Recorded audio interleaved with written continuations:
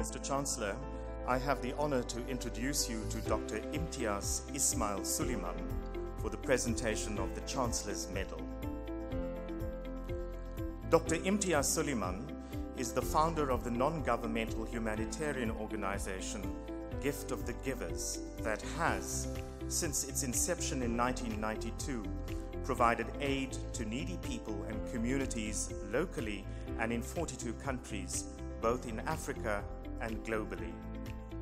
Born in Potchefstroom, Dr. Sooliman trained as a medical doctor at the University of Natal, qualifying in 1984. Throughout his career, he has been involved in civic associations, religious organizations, and early on became active in the field of humanitarian aid.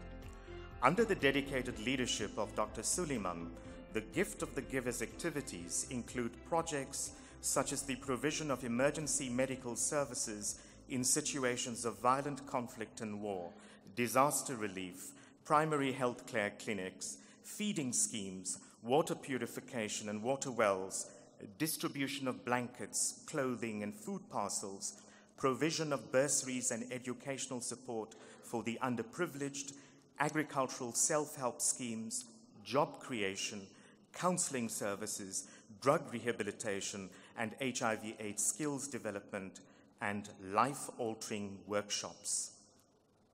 In recent years, Dr. Sooliman has also become increasingly involved in mediation in violent conflicts and negotiations for the release of hostages. Through his work, Dr. Sooliman contributes daily to the international ideal of pursuing peace, security, and human dignity. He works tirelessly and fearlessly to provide relief to people caught up in the scourge of war and national disasters, regardless of who these people are and where they suffer. Dr. Sooliman is the personification of the ideal South African identity, someone who has committed his life and profession to the improvement of the human condition. He serves as an example of the extent to which education, together with a principled stance, can make a difference in the lives of thousands of people who are entangled in dehumanizing and life-threatening circumstances. Dr. Sooliman personifies the values and ideals of community engagement, integrity, and social justice in a visible manner and on a daily basis through his civic commitment, which transcends the barriers of race, religion, class, nationality, and geography. Dr. Sooliman serves as an inspiration to all of us, showing through his life's mission and work what it means to be truly human. Mr. Chancellor, I request you to present the Chancellor's Medal to the candidate. I hereby present the Chancellor's Medal to Dr. Imtiaz Sooliman.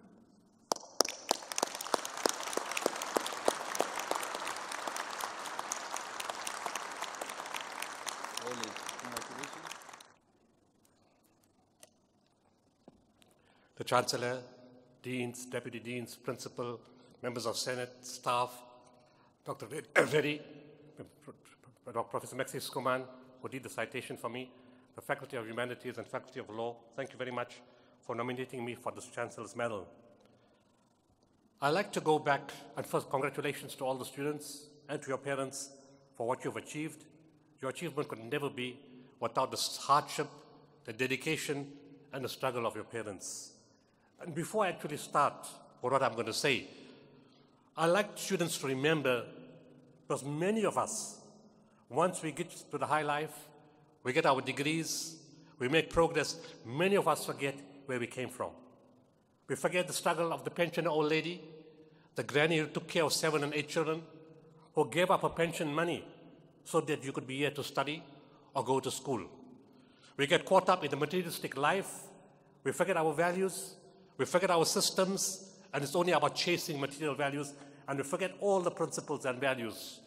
All the education, all the technology, And all the learning in the world is useless if we lose our values, our social virtue, and our selfless service, especially to parents, kith and kin, neighbors, and the communities where we come from. So don't forget where you come from. Remember that that is your beginning, your humble beginning, and people stood by you. To be a great person, you go back to where you started, and you start off with those who put you where you are today. You didn't come here on your own. You're not too clever. Everything comes by the grace of God Almighty. So I want students to remember that and never forget your parents. You should be bowing to them for what they've done for you to be where you are today.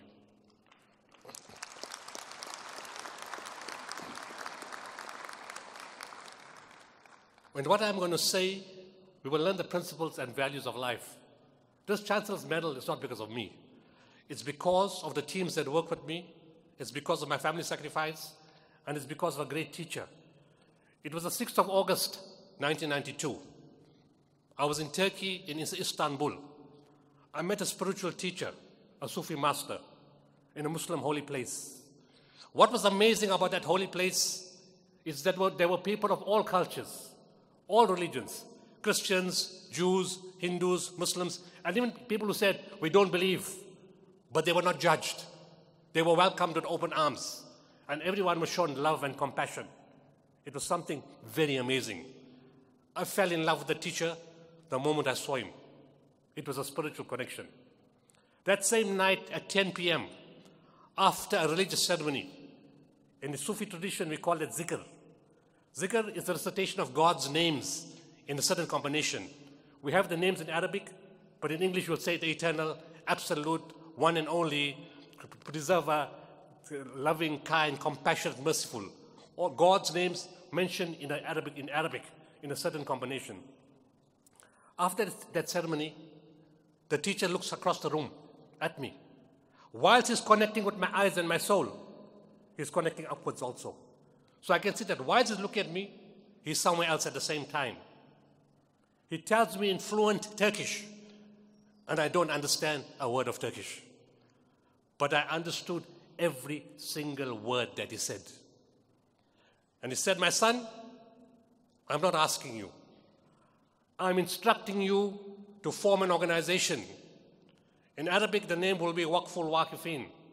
Translated, it means gift of the givers. You will serve all people of all races, of all religions, of all colors, of all cultures, of all classes, of any geographical location, and of any political affiliation.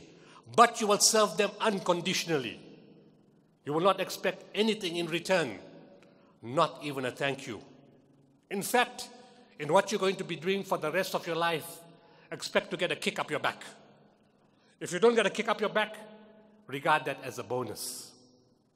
He said, serve people with love, kindness, compassion, mercy, and remember, the dignity of man is foremost. So if someone is down in the ground, don't push him down further. Hold him and lift him up. Wipe the tear of a grieving child. Say words of good counsel to a widow, or caress the head of an orphan. It's free. It doesn't cost anything. Provide food to the hungry and water to the thirsty. And in everything that you do, be the best at what you do. Not because of ego, but because you're dealing with human life, human suffering, and human emotions. How would you like somebody to respond to you if you were on the other side in that position? If you can honestly answer that question, then you would know how to serve people. He went on to say, Khairun nas man yanfa'un nas. Translated meaning, best among people are those who benefit mankind. And he repeated it 3 times. He said, my emphasis is on the word mankind, not Muslim, not Arab, not Indian. You serve all of creation unconditionally. And then he went on to say, my son, remember the most important thing in all this. Remember that whatever you do is done through you and not by you. And everything in life you achieve is only by the grace of God Almighty and not by our sheer genius. Because even that is given by Him. We cannot manufacture that. That's the most important lesson you need to learn in life, brothers and sisters. And then he went on to say, now go back to your country. This is an instruction for you for the rest of your life. And that's how it started. I'll just mention 2 or 3 projects. The first project is related directly to the city. In Roseland, there's a company called Afrit van der Wetering Engineering. I went to Turkey at the time of apartheid. We were prejudiced. Black against white, Christian against Muslim. We were in different areas. Our minds were blocked. Everybody didn't like everybody. But when I went there and I saw people of all religions harmoniously getting along with each other, the blocks were removed. And I came back to South Africa and I found Johan van der Wetering, Afrit Engineering. I said, Johan, we're going to build the world's first containerized mobile hospital to take it to the war in Bosnia. Because Johan had built a theater, an X-ray and a sterilization unit for Arms Corps. And I saw that at a show in August 92. And in November 92. And in 93, February, I said, we're going to build this for the war in Bosnia.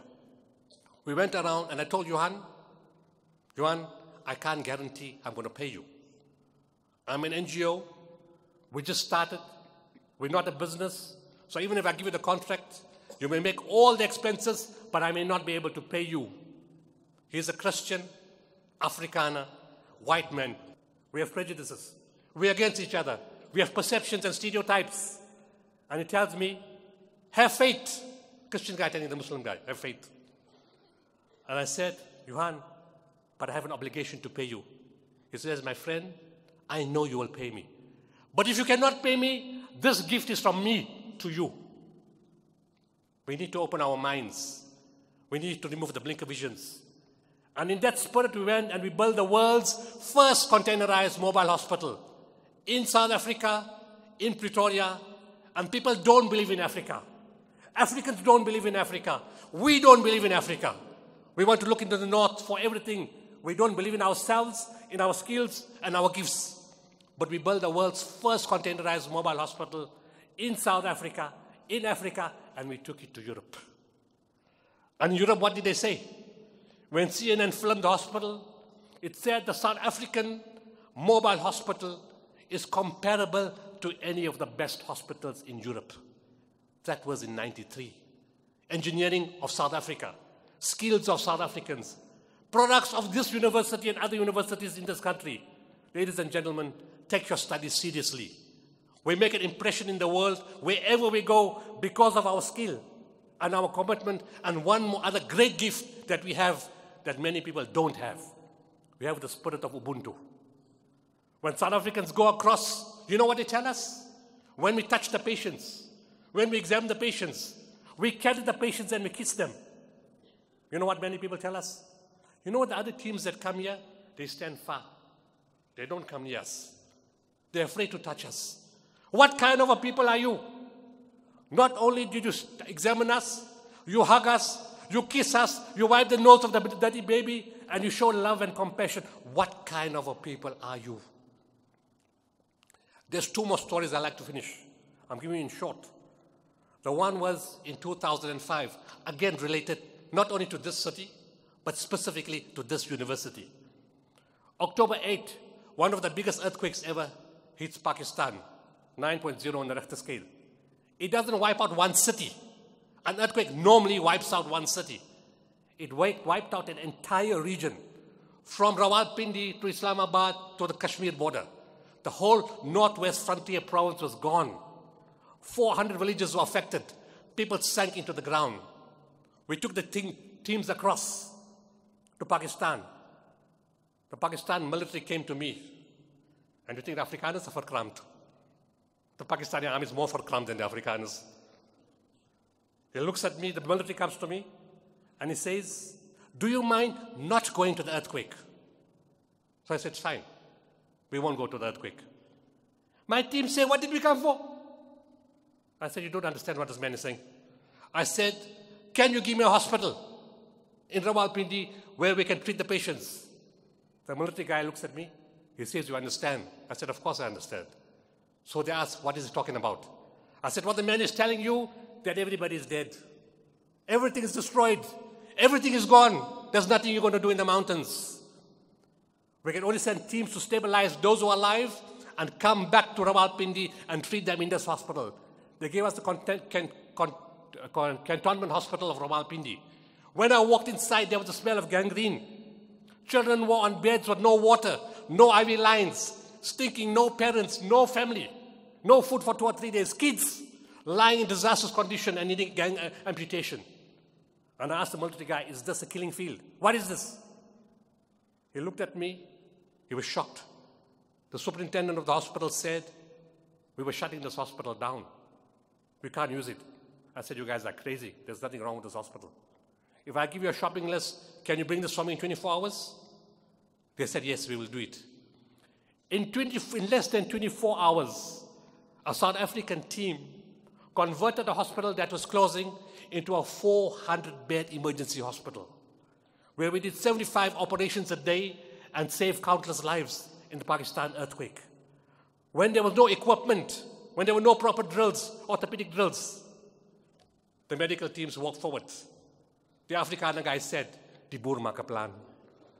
And they found a way of getting with a Black and Decker drill, doing orthopedic procedures. And because of that, the Pakistani government gave us the Presidential Award, the only organization in Africa to get that. But there was something more significant than that. I told you I'm going to relate something to this university. In December, around Christmas time, a lady from this university called Karina Extian, physiotherapist, gave up her religious time in Christmas. Christian lady, went to Pakistan, a Muslim country. She's a specialist in physio, in spinal rehab. And she went and gave 3 to 4 weeks of her time as a volunteer in Pakistan. She had the skill, she had the Ubuntu, she didn't worry about stereotypes, she had compassion, she didn't worry about color, culture, religion, or class, and she came from this university. And when she finished off, many people were walking. And when she left, the patients cried, the families cried, the doctors cried, and even the military cried.